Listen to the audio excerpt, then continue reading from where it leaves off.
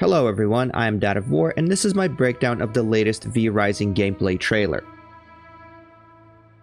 Trailer starts with our first look at Ruins of Mordium. Player character crosses a newly restored bridge to the new zone.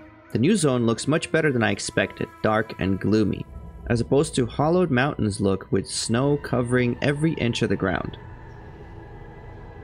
We also get our first look at dynamic conflict events where the player faces Dracula's forces that include a caster, rogue, warrior, and some bats as fodder. Player uses a new shard ability that we first saw in developer blog number 24. Then we get a glance at what I think is one of the new bosses, Cassius the Betrayer, and a look at a new weapon, Whip, which has an area of effect damage ability and a pretty good range. Right after that, we see player use another new weapon, the bow, which has a frontal cone attack, and another new boss. This, I think, is Valencia the Depraved, because of her lovely smile.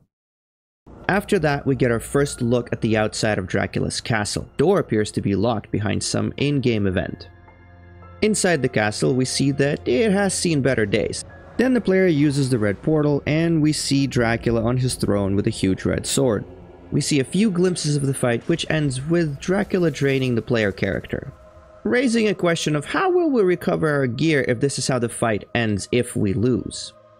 For more vrising content, subscribe to my channel.